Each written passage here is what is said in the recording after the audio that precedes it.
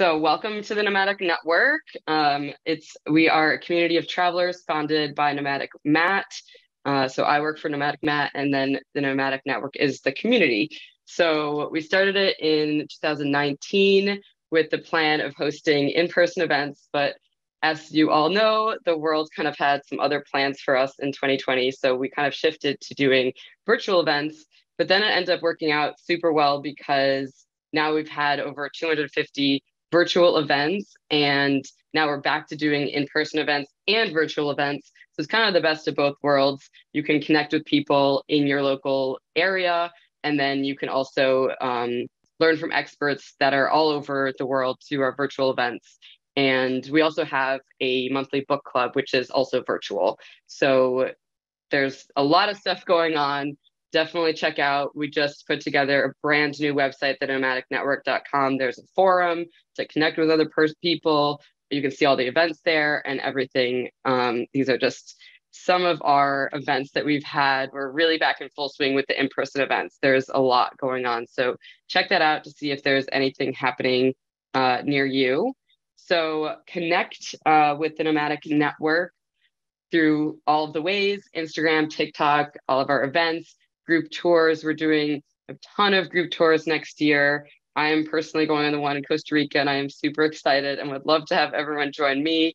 One of my team members is in Morocco on our tour over there right now. So it's just, we're super excited about our tours. So definitely check those out as well. Some quick reminders before we get started. Please, we love when you keep your video on. I know presenters love to see your lovely faces. Since we are virtual, it is really helpful to see how many other people are out there listening and learning. So keep your video on, but definitely stay muted because, we don't want to distract our lovely presenter. So, I know you're going to have a lot of questions probably coming up or like comments. So like I said, feel free to use the chat. I'm going to be keeping track of all the questions so that Cathy can just focus on presenting. So just type in your question whenever they come up. I'll keep track of them. Just type question in all caps so that I can really quickly see it and then compile them. And then we'll have our Q&A at the end. So yeah, that would just help me out a lot. So, and make sure I'll be also sharing ways to, and I'm sure Cathy will also share how to follow her, so you can continue learning from her. She has so much to share, but it is a limited time.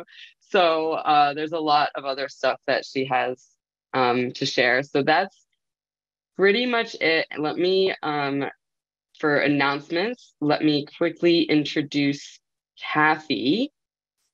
So Cathy Fulton is a fiber artist, travel blogger, and author of Dream Plan Travel, Your Guide to Independent Travel on a Budget. So in 2017, at the age of 63, she set out on what was supposed to be a 6-month trip, which included walking the Camino de Santiago, hiking in Scotland, and finding other knitters and spinners throughout Eastern Europe. 13 months later, she found herself in Estonia and still not ready to return home. I think we can definitely all relate to that one. I know I certainly can. So she continued east to Kyrgyzstan, Sri Lanka, Indonesia, South America, completing an around-the-world trip in 2 years instead of 6 months. So she's now a full-time nomad, is currently in the country of Georgia. In a couple of weeks, she plans to embark on a 3-month winter train journey from Kutaisi, Georgia to Pamplona, Spain. We were just talking about that and before the call started, and it sounds absolutely incredible. I can't wait to follow along personally. So yeah, you can connect with her. I'll drop some links, Kathleen'sOdyssey.com. But yeah, that's pretty much it from announcements. I will turn it over to Cathy, and she is going to share all of her wonderful info with us. All right. Thank you, Thank Cathy. you, Sam. Thank you very much. I'm excited. Although I was really surprised at how much interest there was in this topic, because it's not really like the sexiest thing that you do when you're planning your trips, having to do all the things that take care of your life at home.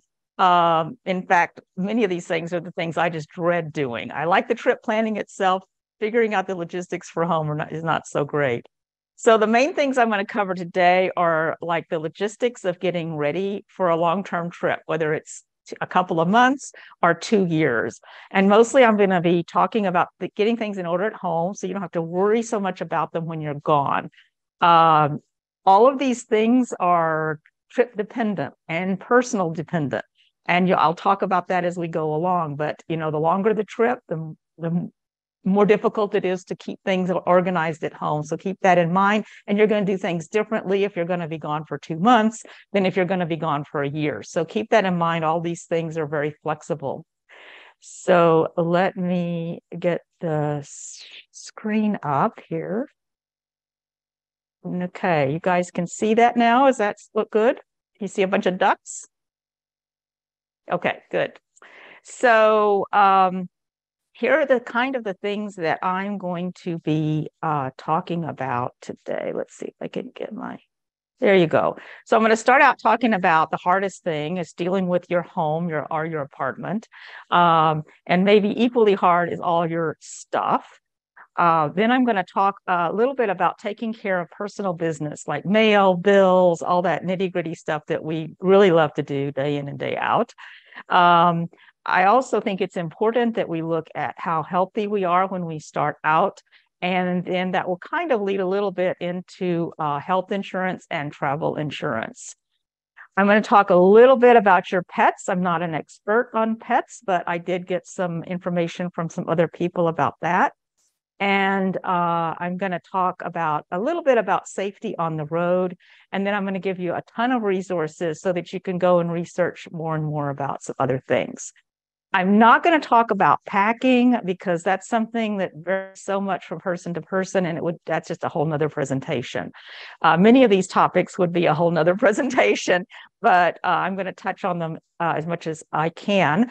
And certainly if I missed something that you have been thinking about, oh, how am I going to handle that? I'll be glad to try to answer questions as much as I can or refer you someplace to go to get the answers. Throughout this presentation, you're probably going to come up with suggestions or tips or referrals that you've used in the past. And I really encourage you to put those in the chat. And I'm going to glean those out of the chat later, and we'll put it in a follow-up email so that you can be sharing the information, things you know that I don't know with each other. So that helps this to be a little bit more of an interactive event. So, keep in mind that, as I said earlier, that the shorter your trip is, the fewer inconveniences you're going to have back home to deal with. But if you're like I was, and I was planning a 6-month trip, but then I kind of forgot to come home, well, I can just really wish you luck because there was some issues that came about because I decided not to come home for so long. But you should also remember that you want to be prepared to be surprised. You may end up deciding that endless travel is not for you. You may get 2 months into it and go, forget it, I'm going home. That's okay. And you may be like me and then just stay longer than you had thought. So those kinds of things happen, and it's sometimes quite unpredictable. So let's get started with your home.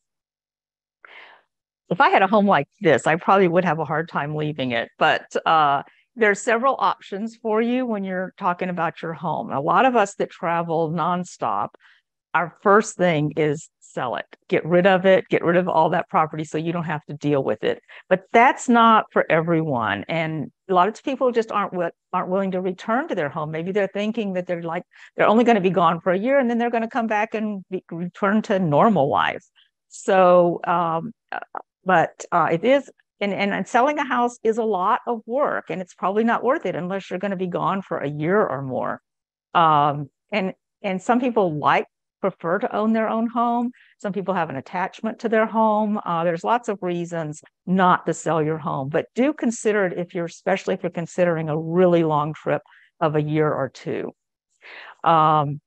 The next thing, of course, is you can rent out your house or sublet your apartment. There's lots of ways to go about doing that. One thing is, of course, I'm not going to go into how to go about renting out your house, but I will tell you that my daughter and I found a really cool solution to her situation. She was only going to be gone for about 3.5 months to meet me, but she really loved everything about her apartment. Her landlords didn't want her to leave. And because it was kind of a short long-term trip, she used a place called Furnished Finder. And this online service in the US focuses on assisting basically mostly traveling healthcare workers, like traveling nurses. And they usually have contracts for 3 months at a time. And they are often looking for furnished homes to live in temporarily. So by default, these people have well-paying jobs and they have contracts that mean they'll probably stay their entire period, and they'll be able to pay their rent. And the nice thing about renting your home or your apartment furnished is you don't have as much stuff to store. My daughter was able to put her personal belongings into a large closet and lock them, and then leave the rest, all of her kitchen supplies, everything for people to use. It's almost like they came into an Airbnb. However, in this case, if you're going to be gone for longer than 3 months, you may have to keep finding new tenants every 3 months if you use a service like this. Whereas if you have someone to sign a lease that's exactly the length of time you plan to be gone, then that's maybe a better option for you.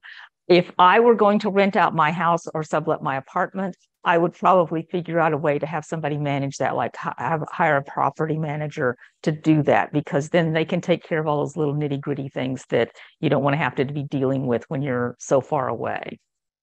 Another option is to find a house sitter. And I have seen a few presentations on house sitting, but mostly they kind of oriented toward you being the house sitter.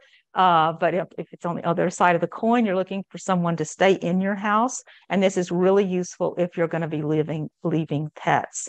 You also can, early on in your planning process, it's not a bad idea to ask around in your community or your friends or relatives to see if you can find someone that you trust that might be looking for a place to stay long term.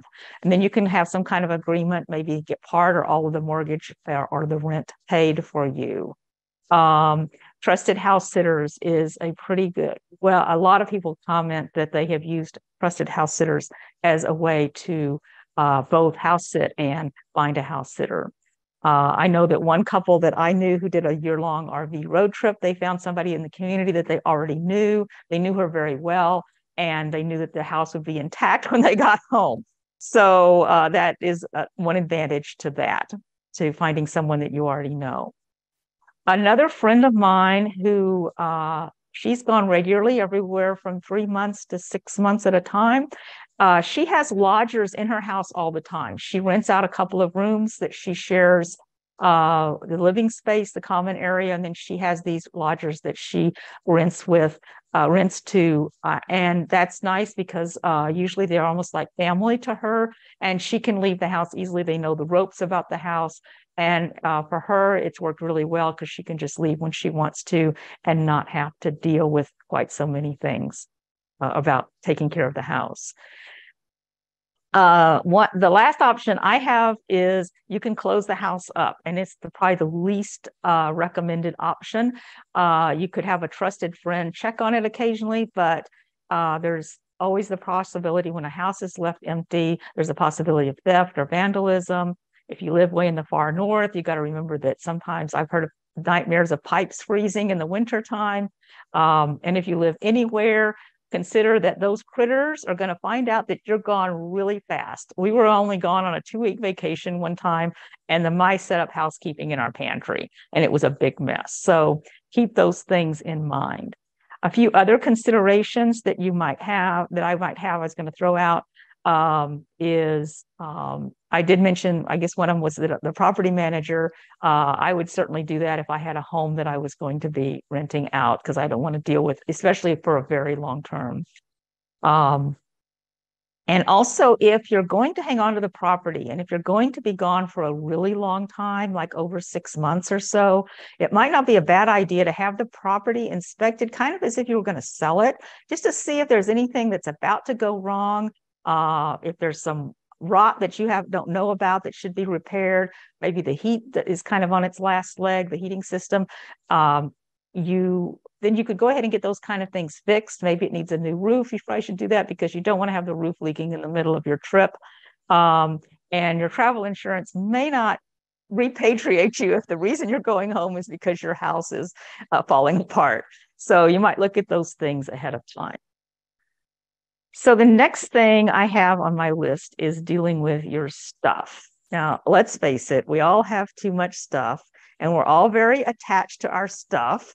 I'm not going to spend too much time on this topic, but I want to tell you that long-term travel will help provide the impetus for getting you to start ridding yourself of a lot of things you really don't need.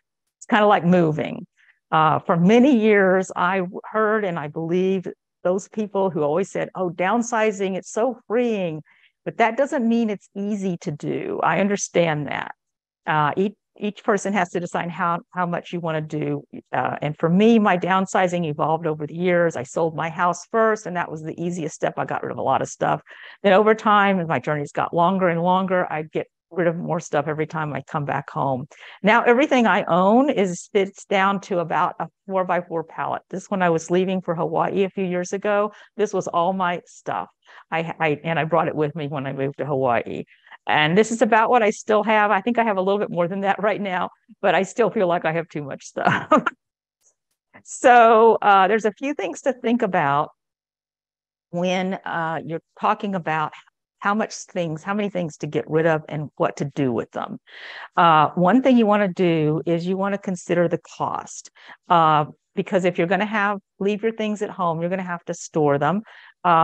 If you rent your home or apartment, that of course means that you can probably leave most of the larger items in the home and rent the place furnished, and then just store your personal and valuable things. But anytime you're going to put things in a storage locker, that's going to cost you a monthly storage fees. And the smallest of those lockers, I think now are running anywhere from $90 to $100 and up. And that's not a lot of storage. You could put that stuff that's there on that pallet, you could put in the smallest storage locker. So it doesn't hold a lot of things. The other thing to deal with is your automobile. Again, if you're going to be gone for longer than 6 months, unless you're really attached to your car, I'd suggest sell it and buy one when you get back home. You can do the math, but if you think about what it costs to continue the insurance, even if you bring your insurance down to its minimum, the registration and any storage costs, plus dealing with if somebody's going to take care of it, it might be easier just to get another one when you come back. So it depends on the length of your trip, whether or not, and how attached you are to your car if you want to hang on to it. But if you're going to hang on to it, remember that cars shouldn't be left driven for long periods of time. So you might want to consider loaning it out to someone that might be able to use it while you're gone. But definitely you want to get someone to start it up for you every once in a while. If it's just going to be left stored in a storage area or left in a garage, you can probably reduce your insurance to the minimum, unless it's a very valuable car, of course. So check with your insurance agent to see what the recommendations are. My daughter was able to bring her insurance on her car down to its minimum while she was gone. If you are storing it, you want to learn how to prepare it for storage. You can Google maintenance for long-term auto storage, or you can talk to a mechanic, but there's certain things you should do so that car will more readily start when you get home. The other thing to think about is if you're going to be absent from home when your car registration lapses. That's what we call in the United States, it's the car tags or your road tax that you have to pay. And you can usually take care of that online, but a lot of people don't know that if you in the United States, this works this way. I don't know about other countries, but you can take your in most states, you can take your car tags in and turn them in at the county, and then you won't have to re-register the car, and you won't be charged those extra months if you fail to register at the time that it needs to be registered. So you could save yourself some money, especially if you're going to be gone for quite a few months. So let's talk about taking care of business. And by this, I mean personal business, not your work or self-employment or anything like that, but your own personal things. And of course, right now it's gotten to be easier and easier to take care of that kind of business online. And COVID has helped us all learn more about that, of course. But let's talk about a few things and a few issues that you're going to deal with. This is what my mail looks like. So it's, mostly junk we get in the hard copy mail these days. So one thing you can do is you can sign up for paperless communication for as many accounts and services as possible. In the US, I know that the Postal Service will only hold your mail for 30 days, so that doesn't do you much good if you're a long-term traveler. Some people, and some of you out there may have used a virtual mailbox, this service, a virtual mailbox service. This gives you a place where you can either have like a permanent physical mailing address or a virtual post office box that you can use as a permanent address for people to send you physical mail or packages. Some places, like your health insurance, and maybe your bank may require you to have a physical mailing address, not just a post office box. And some of these services allow you to have actually a street address to use for your mailing address. So the services that these virtual mailbox companies can do is give you online mail notification. They can help you view your envelopes and packages ahead of time. They can open and scan your contents of your mail. They offer mail forwarding services, and some of them have quite a few different other services they can provide for you. Let's see. I read an article that was very good about explaining this called, it's Expert Vagabond wrote an article about the different kinds of mailbox services and the ones that he recommended. If you have a favorite virtual mailbox company that you use, if you'll put it in the chat, we'll send it back out to people. In a minute, I'm going to talk about the way that I handle my mail. I don't use a virtual mailbox, and I'll talk about that in a minute. The other thing, of course, is bills. And of course, like I don't have to tell most of you this, but most of us already handle our bills online. But if you don't, you want to be sure that you go through all of your bills, all your insurance, your credit cards, any loans you have, all those things, and make sure you're doing all of that online. You also, if you have utility bills, ongoing utility bills at home because you're keeping your house, you want to be sure you're able to take care of that. And one thing it's easy to forget are some bills you may pay quarterly or annually. So you want to check on those. And do you have property taxes that maybe you have to take care of, and also your income taxes? You want to watch for those kinds of things while you're gone. The only bill that I have that I pay manually is my one credit card. And that's because that amount varies so much. I like to check it month to month, but everything else just gets automatically paid. And usually most of those things are charged to my card. And then I don't have too much to deal with regarding bills.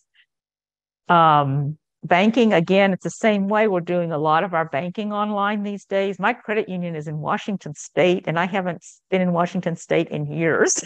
So I've been dealing with online banking for years. But one thing you want to double check is let your bank know that you're going to be traveling. If you're going to be in another country, that you're traveling, and tell them what countries you're going to be in, because my credit union requires this still. More and more credit cards are not requiring it as much, but you definitely don't want to show up in a new country and go to the ATM and not be able to get any cash. So make sure all of that is lined up ahead of time.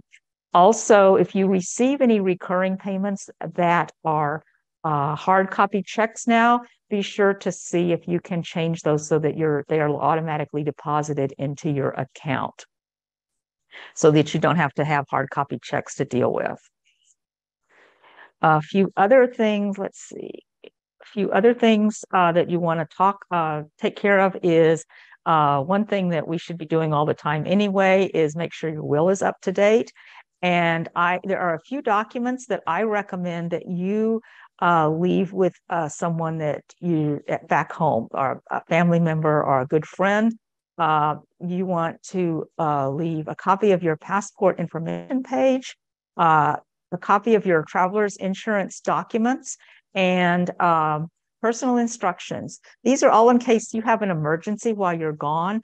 If you have somebody back home that is familiar with your travel insurance, so they know that, say that you're incapacitated and you are not able to make decisions, and they have to make a decision, help make decisions for you. If they have access to your travel insurance company, they can access them themselves and help be part of the team to get help for you. Also, if they have your passport information page, and they have to go to the in our country, it'd be the State Department to find out about you if you haven't heard from you in 3 months or something. Then they would have that information that the State Department or whatever your country's equivalent is to get try to track you down. If you're going to drive in another country, many countries require that you have a driver's permit for that country or an international driver's license. You can Google international driving permit and your country name so that you can see how to order an international driver's license from the country you're in. In the United States, actually, AAA is the people that manage that for us if you need to do that. So taking care of business, the way that I do most of my business, I am very lucky, is I have what I call your personal assistants at home. And I can do this because I'm very lucky. I have a sister and a daughter who are both very organized, and they're very diligent about watching, especially checking my mail and alerting me to any issues that they come across.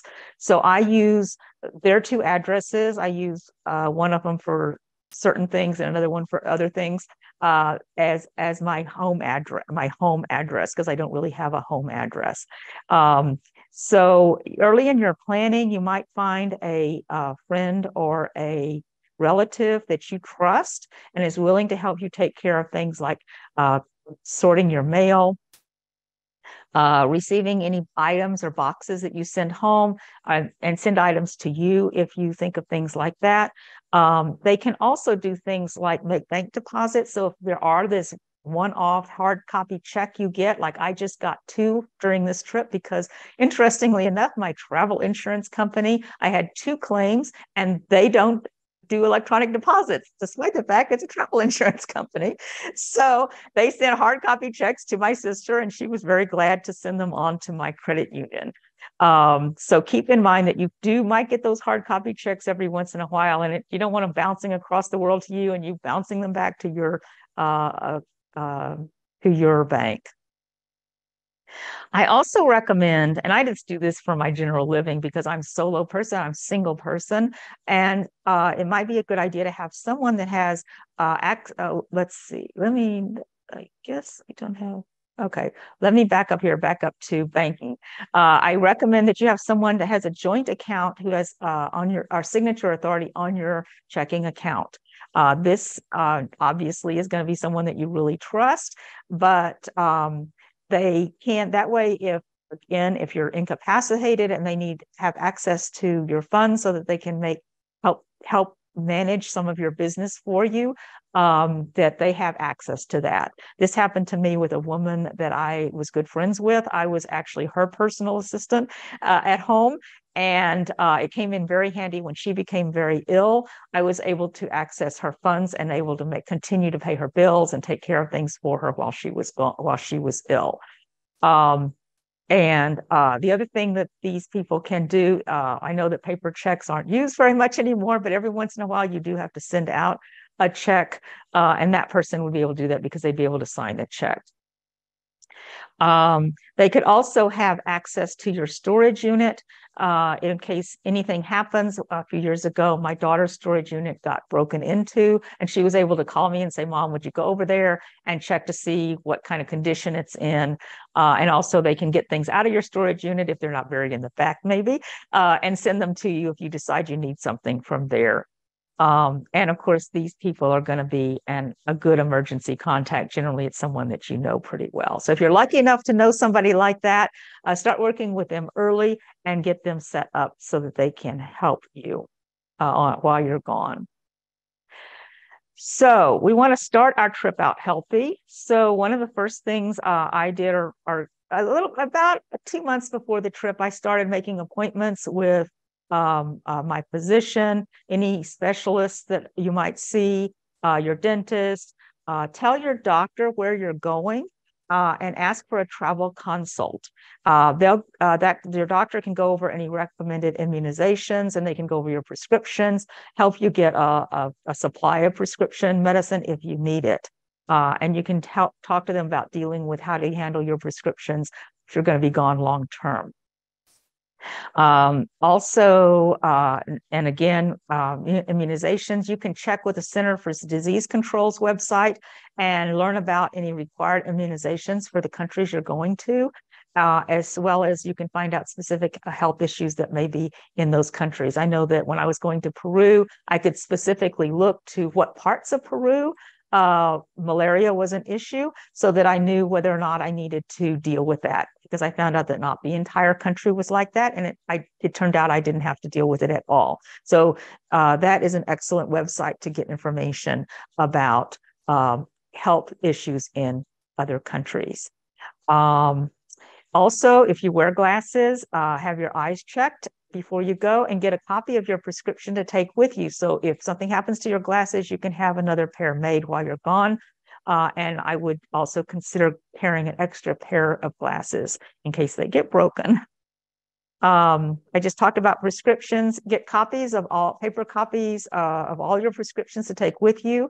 In many countries, you're going to find that you can just buy your prescription over the counter without actually having a prescription in hand, but you may need them in customs, especially if you're carrying a large supply of your medication.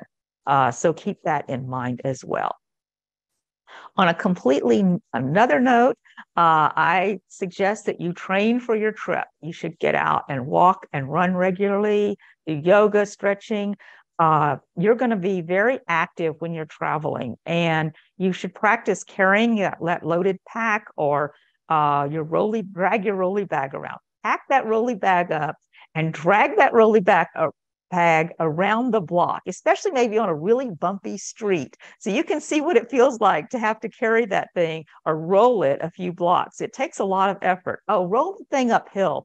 Every time I have a new place to stay, it's uphill from the train station or the bus station. So get yourself in shape. You want to be ready to go, and you don't want your back to go out the first time you lift the bag off of the luggage carousel. So let's move right into a topic that would take about 3 hours if you really wanted to spend a lot of time talking about it. It could be a whole presentation on health insurance and travel insurance, and I'll differentiate these. Health insurance that you have at home that takes care of what you have when you're living at home, what your normal health insurance or your government program is for your health care. But I'm going to talk, and also then you should have travel insurance. And I'm going to talk about why I think you need both. Some people don't get both, but I think that if you're traveling outside your home country, you need both. And here's some of the reasons why. It's unlikely that your health insurance or government healthcare program is going to cover you while you're out of your country. You'll need travel insurance for that. Alternatively, if your travel insurance covers repatriation for healthcare reasons, maybe you should make sure that your travel insurance does that. They're not going to cover your medical expenses once they get you back home. So you're going to need some kind of healthcare taking care of you at home. If you have some kind of a family emergency or something like a pandemic that might happen or civil unrest, your home health insurance is not going to help get you home or take care of any issues around that. And also on the other side of the coin, the travel insurance is probably not going to cover you for pre-existing conditions. So keep those things in mind, and talk to the people that you get your home health insurance from, and see what considerations you need for your own insurance. So I want to give you some considerations to think of. Oh, also, some countries, when you enter them, they may require that you carry some kind of medical insurance that would be valid in their country. And so you want to research that as well. So it's really important that you read the documentation of the travel insurance when you purchase it. before you purchase it, to be sure you're getting the coverage you need and want. I recently changed my travel insurance because I started reading the documents a little more carefully, and I thought I was going to be traveling to some countries that were a little iffy, and I thought I want to be sure that I have repatriation in case I decide I really need to get out of that country. So read that. I found that the insurance I had, it was a little iffy whether or not they would send me home. So I changed to another insurance company. If you've got some kind of adventure travel you're going to be doing, you may have to pay a little bit more for that, and you want to be sure your policies cover that. Also, make sure that they cover long-term travel. Some companies will only cover you up to 30 days. So check on that. The other thing that you want to be sure about your home health insurance or your government program is if it's going to be valid when you return. Some countries and or insurance companies require that you have some presence in your state, your county, your nation for a certain amount of time every few months. This can be a real challenge for long-term travelers. I was talking to a man recently from the Netherlands, and he said, yeah, I'm supposed to be in my country a certain amount of time, and he travels permanently. So it's a real issue. I don't have an answer to that, and I can't give you any advice, but just you need to be aware that your coverage at home could lapse if you haven't shown that you've been there during a certain amount of time. I've never had that happen to me yet, but it is something that I realize could happen. And also remember that with your travel insurance, you almost always get some kind of a concierge service to help you find non-emergency medical and dental care. I've done that and other kinds of assistance. I've used my concierge service more than I've actually made any claims with the companies because they're usually very helpful in finding an English-speaking clinic or physician. And I understand that some of them can even help you find, they may not pay for legal assistance, but they can maybe help you find legal assistance in the country that you're in. I want to say a note because I am in the Medicare category of people. I want to speak to our retirees in the US. Medicare does not cover you outside the United States. If you have a Medicare Advantage plan, it may or it may not cover you. So you need to check your requirements in your state, in your plan to make sure that you're covered out of the country. And more than likely, the coverage is going to be limited to just their emergencies. So the bottom line is you need both health insurance at home as well as a travel insurance coverage. If you have good experience with any travel insurance that you've worked with in the past, put the name of that company in the chat box and we'll pass that along. And we're going to lose time now, so I'm going to quickly talk about pets. Instead of me talking about pets, I'm going to refer you to a very good presentation that was done on the Nomadic Network a year or so ago by a woman named Candy Godoy. I'm probably mispronouncing that. And we're going to put this in the follow-up email, so you don't have to write this down, but this was a link to the presentation, and she has a very good presentation on how to take your pets with you. And she also has an excellent website about traveling with pets. And I would just refer you to her to learn more about that. I'm not a pet expert.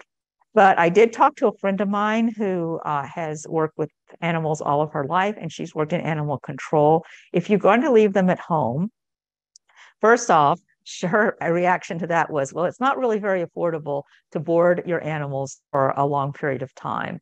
So your options are basically you can leave them with a friend or relative. You can have a house sitter that's going to take care of your pets for you, someone that you trust.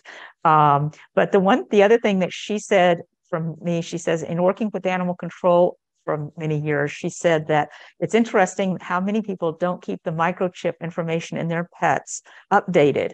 And so they find an animal and they contact the microchip company and the information is no longer any good. So make sure that information is updated and that if you have a pet sitter, that they know the company that it's registered with, so that if something happens and your pet is lost or injured or whatever, that they will be able to get in contact with you.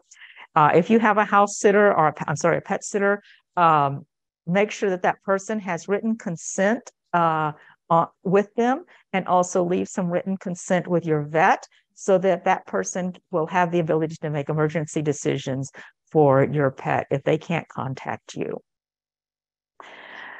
So I'm going to move on to safety. I travel solo, so I carry clear identification on my body in the guise of a bracelet, or you can also get these as dog tags or other forms.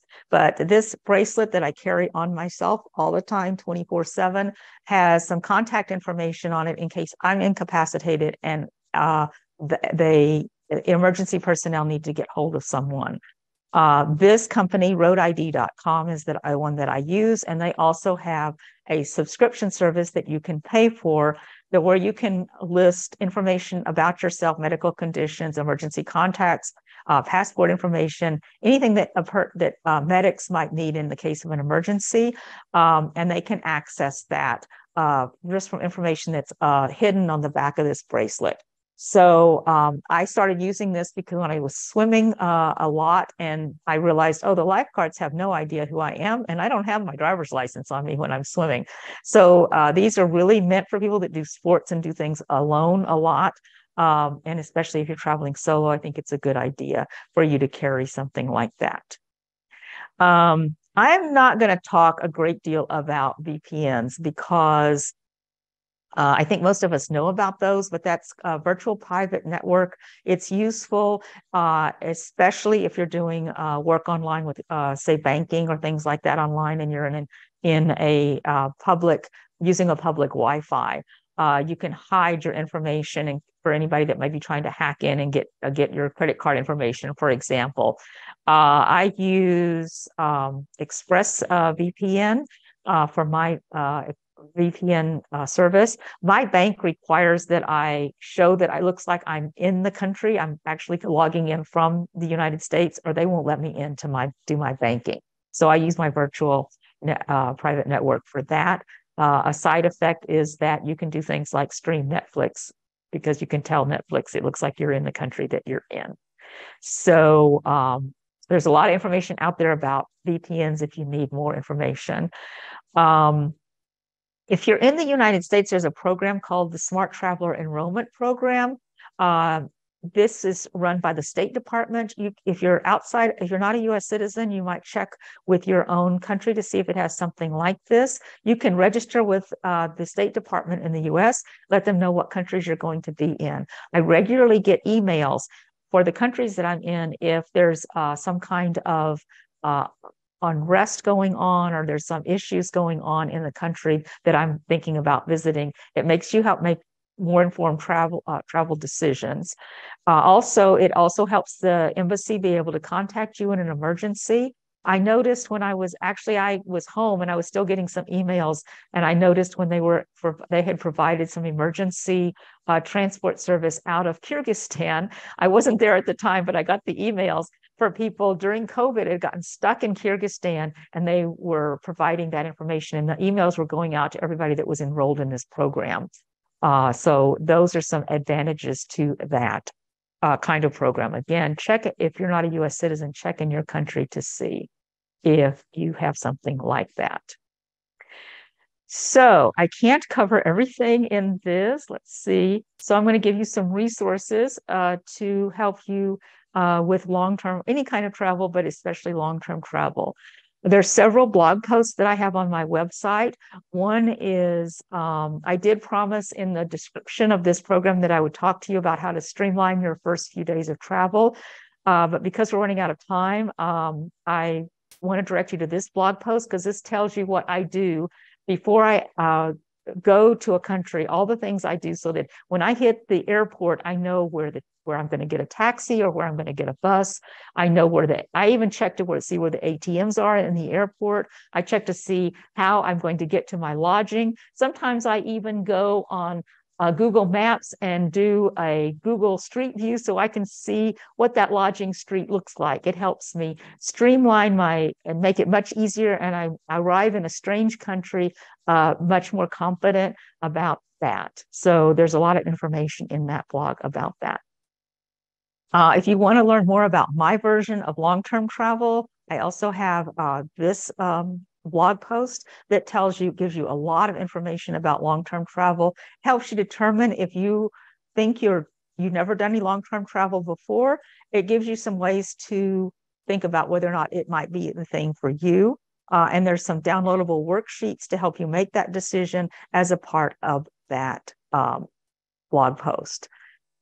And recently, if you want to learn more about how I create a very lengthy itinerary, last year, I wrote a series of posts about how I planned my overland travel that I'm getting ready to take care of right now in a few weeks. I'm going from Georgia to Spain on a train. I've nicknamed this series, there's about 6 blog posts. It's called Look Over My Shoulder, because I've often had people say, can I just see how you do your planning? I just want to look over your shoulder and see what you do for getting reservations and such. So this is a very detailed series. There's lots and lots of links to booking resources. And I have a lot of different kinds of documents and spreadsheets and calendars that I use to keep things organized. So if you're planning a long-term or a multi-country journey, this might be helpful in your travel planning. As was mentioned in the introduction, I've written a book called Dream Plan Travel. You can learn about how I travel slowly, long-term, and independently, and on a very tight budget. Right now, I'm trending toward less than $1,000 a month for everything. So there's a lot of information. There's a lot of stories and examples about how I travel. It's full of links to downloadable enhanced content, pertinent blog posts and budgeting spreadsheets, things like that. You can learn more about the book here at Kathleen'sOdyssey.com/DPT. And you can read the introduction in advance and see the table of contents. If you want to order the book, there's hard copies available, but you'll have to order them online or from your favorite bookstore. But I've got a special right now for people in this group. If you would like to order the ebook version, which is a PDF copy of the book, you can get it for half price, which is $8, and you can download it immediately. And here's the coupon code TNN-DUCKS, and you're welcome to share that with your friends and family, but that coupon code is only good until November the 10th. So there you have it. You are ready to get your ducks in a row. I've gone over this really quickly, so I've tried to include as much information as possible, but and I'll do my best to answer any questions that you might have. So let's see, I'll unshare my screen. I think I've got to figure out how to unshare my screen. Oh, here we go. Stop share. There we go. Okay. Great. Oh my gosh. Great. Thank you so much, Cathy. That was incredible. So much information. Wow. Everyone was just like popping off in the chat. So many questions, so many people like adding their information. So I'm definitely going to be saving the chat at the end of this, because I know you mentioned you're going to want to send out an email with everyone else, because that's the whole point of this community, is to learn from each other. So right. I love that. Thank you, everyone who is sharing their advice. And let's get to the questions, because there were a number of questions, of course. So Sharon asks, do you maintain a home base while traveling? You kind of talked about that a little bit, but yeah. It's basically my daughter's house, and that's kind of nice because she lives in New Orleans, and that's a great place to go back to. But I don't have a home that I go back to. Right now, if I were to go home, I would go and stay with her for a while until maybe she kicked me out. She's on here, I think. So she says, oh, really? But no, we have lived together for a while in between trips. So I do have a home base, but it's not really my home. It's my daughter's home.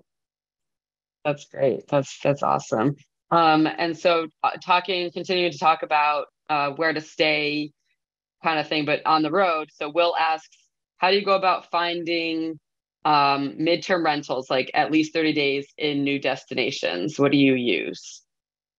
I use Airbnb a lot because especially on on Airbnb, you can often find uh, you can get discounts if you're staying more than a month. And if discounts aren't listed for a price, I usually contact the host and say, would you give me a discount? One time I stayed for a couple of months in Ecuador, and it was a thing I found on Booking, but it looked like the ideal place for me. And I contacted him and I said, I'm going to be staying a couple of months. And he gave me a really great discount that wasn't listed on Booking. So those are the two main ones that I use for long Yeah, term. I've done that as well. And sometimes if you pay them outside of the places, they'll give you an even better rate if you're going to be staying like even longer. Um, Right. Yeah. Yeah. but okay. So for the furnished sublets, like when you're talking to go back to talking about like renting out your own place, you were mentioning that website to that I think you said your daughter used. Yes. So for furnished sublets, can you line them up every 3 months for a year? Because you said they're mainly only for 3 months. Would that be I possible, don't or then would you? I don't think you can because a lot of times the people don't even know what their contracts are until maybe a few months before. Mm, But also I did, we found this because my daughter and I were looking for a long-term furnished place to live. And that's how we found this place. We were looking for it for ourselves. So it's not limited to medical personnel. So there may be people that are looking for long-term. And you can list, I think if you put your listing out there, you can list, I'm looking for someone to take my lease for a year or something like that. So you can specify that mm. if you're looking for that on that furnished finder. I don't know about other ones similar to that. Okay, yeah, that's good to know. Um, all right, about health insurance. I know there was a lot going on in the chat about health insurance because it's such a tricky subject in the US, unfortunately. So you kind of did touch on this, but someone had asked if you need to return to the US sometimes for like a month or so. What do you do about that? Like, what insurance do you use that covers you both abroad and the US? I know Safety Wing does that. Someone else mentioned in the chat another one, but what have you come across? Yeah, it's completely separate for me. I know that I've just recently, actually part of doing this program, I noticed that there are some insurance companies that if you're just going to be back in the US for a short period of time, you can find insurance. And I know I use World Nomads mostly. So I don't, pretty sure they don't, but I did notice that there were some. So if anybody knows of one that will cover you if you go home for a short period of time, then you can put that in the chat. I'm not aware of which ones will do that. Yeah, I know Safety Wing, I think, does it for like 30 days or something, but you'd have to Yeah, check. It depends. Um, right. but so tricky. Health insurance is just so tricky, unfortunately. It is. It's And so tricky. this is another one. Sorry, I know I'm like rapid fire going through these, but I want to like try to. Could you say like a couple minutes over if like we to Oh finish all yeah, the yeah. questions? I'll be glad to Okay, stay as just long as I that. want to be conscious of everyone's time here. So coming back to the US, this is another one about that. But say you want to come back to for a short period of time, what do you do about a car? Like, do you rent a car? Do you lease a car? It sounds like maybe you don't need one in New Orleans, but what do you have? What is the solution you found for that one? Well, when I came back from my trip, some friends loaned us a car. But what happened to me after I'd been gone for 2 years? I'm kind of a tentative driver anyway. And I was gone for 2 years and I didn't drive the whole time I was gone. When I got back, it was like 2 months before I would actually drive again. So I was actually taking the bus and walking a lot or getting some, we used Uber some to get around. But so if I were gonna, when actually my daughter, I didn't have a car at the time that COVID hit. I still hadn't had a car. I'd been back in the US for like 6 months and I still didn't have a car. And I was just kind of, winging it. And some people did loan us a car temporarily. Part of the time I was there. My son had moved in with me for that period of time. And but I did end up buying a car because COVID hit. And so temporarily my daughter and I bought a car together and we did a road trip around the US. And then she actually got another car later of her own. And I sold it before I started traveling again. So because I was back in the US for a longer period of time, unexpectedly, I did buy a car. But so that's how I did it. But it's kind of like, it depends on what your public transportation is like in the city that you're staying in, those kinds of things. Also, how much you really need a car. I got used to not using a car much, so that made a difference too. Definitely, definitely. So a couple of people asked a very similar question, and I think you're probably going to say VPN, but a few people asked, how do you protect yourself when accessing your financial and banking websites while you're traveling? Have you had Yeah. problems? What advice do you have for that one? That's where you need the VPN. Definitely need a VPN for that. Hmm. And it's so Yeah. the VPNs are so affordable. There's no Yeah, they're not reason very not to expensive. get one. They're not Yeah, very exactly. expensive. Yeah. Yeah. Thank you, thank you. So let's see. About safety. Do you recommend carrying two wallets instead of one while traveling? And I guess largely, are there any particular safety tips that you have kind of incorporated? I have been extremely lucky. I got pickpocketed once in Arequipa, Peru, where pickpocketing is like a lifestyle. And I lost a whole like $7 US. So I have been really, really fortunate. And I don't think I'm particularly careful, but I do, if I have, like, I've just gotten money out of the ATM, I will bury a large amount of that somewhere in the bottom of my pack so that it's not like, like on me. If and lately the countries I've been to lately have been very safe, very comfortable. Georgia, I don't even lock my lodging house when I leave. It's so safe here. But if you're in places where there's pickpocketing is more, like when I was in Peru, oftentimes I carried a money pouch that was down, like stuck inside my clothes, where I kept a lot of things. So it depends on the country that you're in. So definitely you need to be aware of that. I wouldn't do that here. I easily carry even $100 worth of money out on the street here. I'm not worried. This is a very safe country. There's practically no crime in this country. But in another country, I would really be different. So it depends on the country you're in.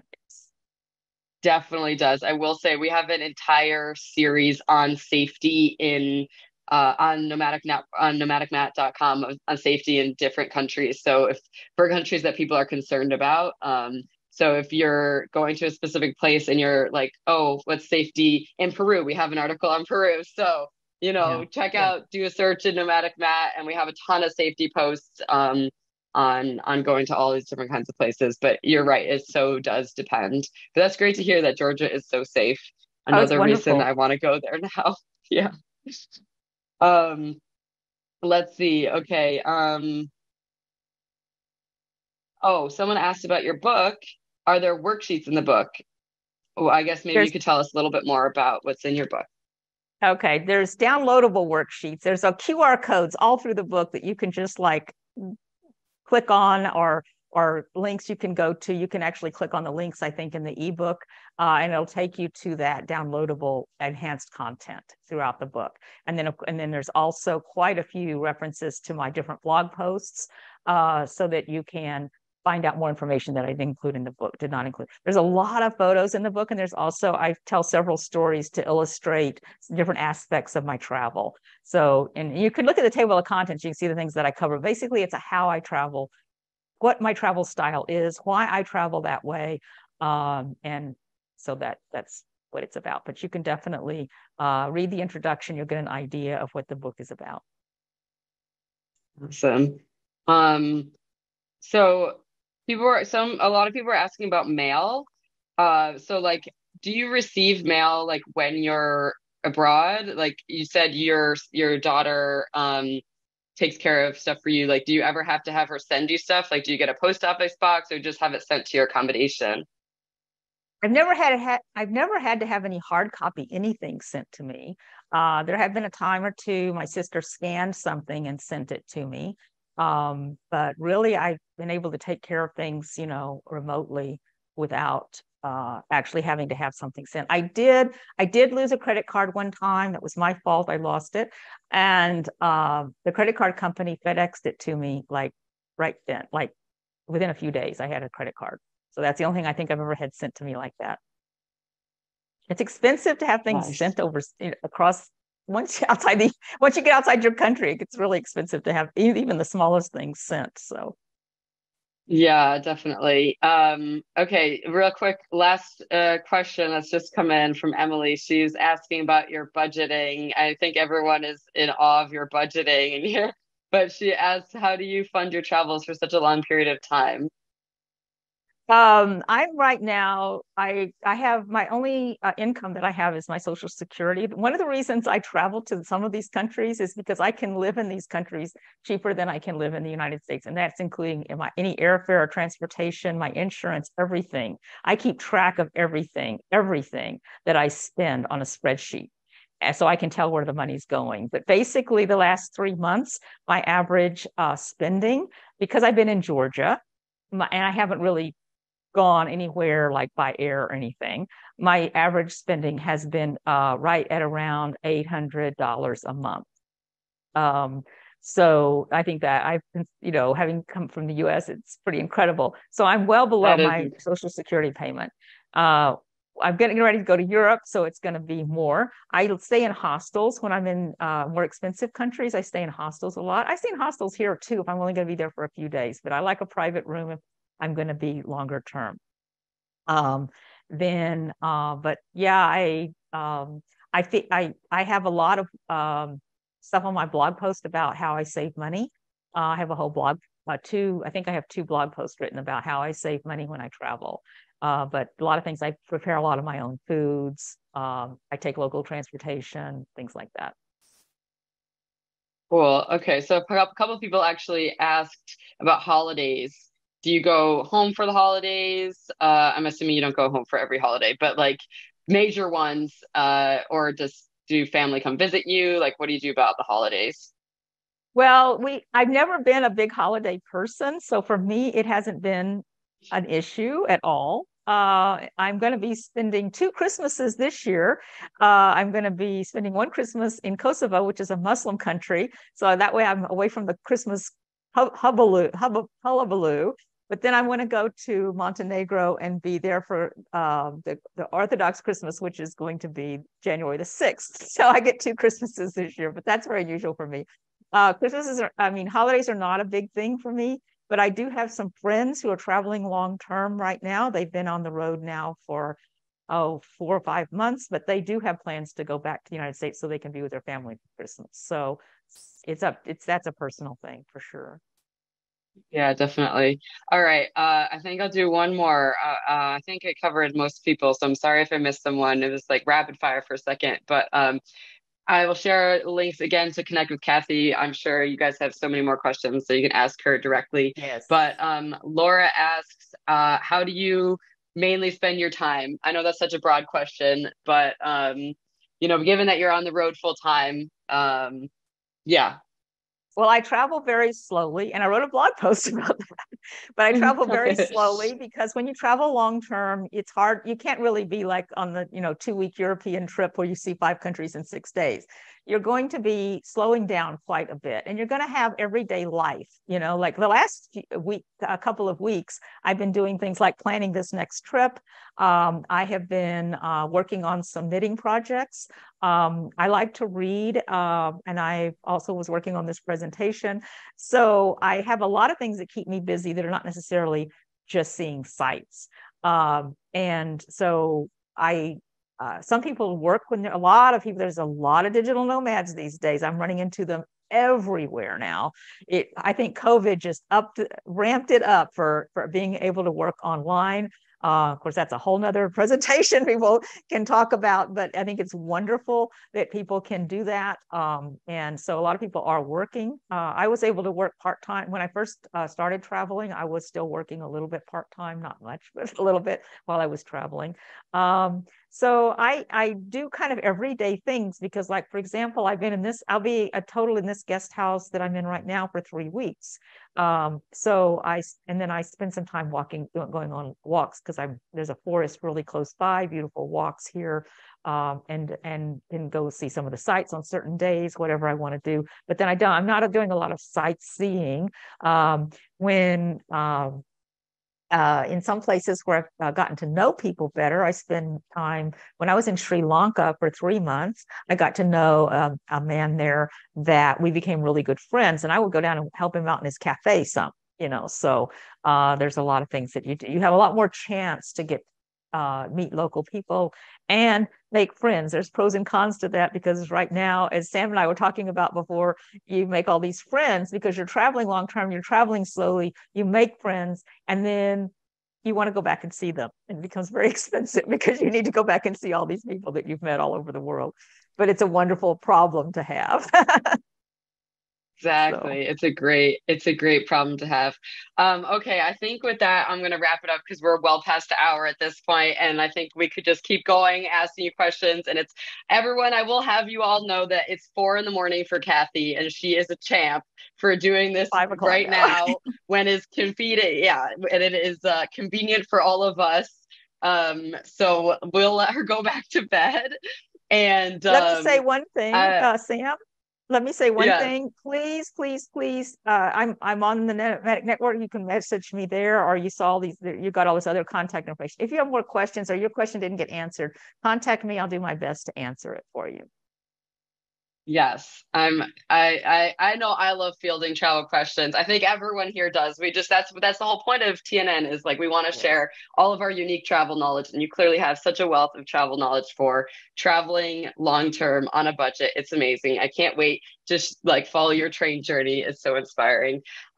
So yeah, I am gonna quickly give a few like ending announcements. Um, just bear with me real quick. Where is this? Is can everyone see my screen?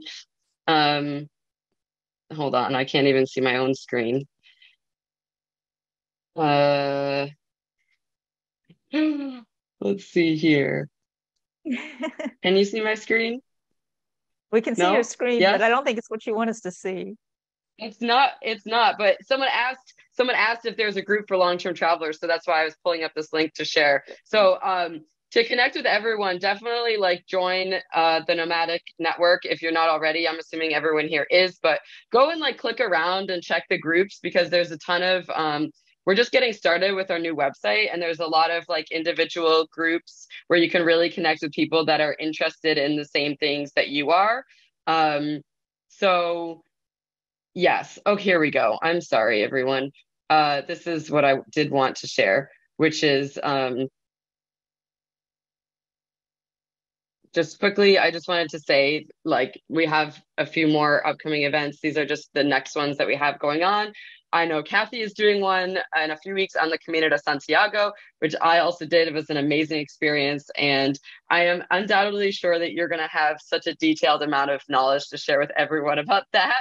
So definitely check that out. These are like our upcoming ones. You can see we have a variety of different things. Then we have some in-person meetups. We have our group tours. As I said, we're going to a ton of places: Morocco, Jordan, Costa Rica, Mexico. So many cool places. Check those out. Those are happening in the spring and fall because we like to do off-season travel too, as I know you do, Cathy. We were talking about that.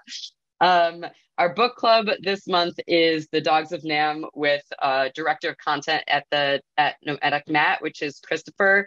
He is an incredible writer, and I'm not just saying that because I work with him every day. His book is hilarious. I'm currently reading his novel. It's so good that just came out. So definitely join this month's book club if you're interested in some really hilarious travel stories. And yeah, a lot of people did ask about replays. So we are recording this, and I am going to save the chat. The replays are available for our TNN Plus members. This event is totally free for everyone, but it takes a whole village to put on the Nomadic Network, which is free. So with TNN Plus, you guys get access to all of our past events, this event, every future event, and it's really affordable. So that's kind of like just how to give back and to help support the community because otherwise everything is absolutely free. So if you want those replays, definitely check out TNN Plus. And yeah, I'm gonna save the chat, and then well, that's pretty much it. Thanks everyone for being here, and thank you again so much to Cathy. That was amazing. And be sure to connect with her everywhere and ask all your questions that I know everyone's going to be buzzing about after this. So yeah, thank you everyone. I'll just say Thank bye. you. Bye.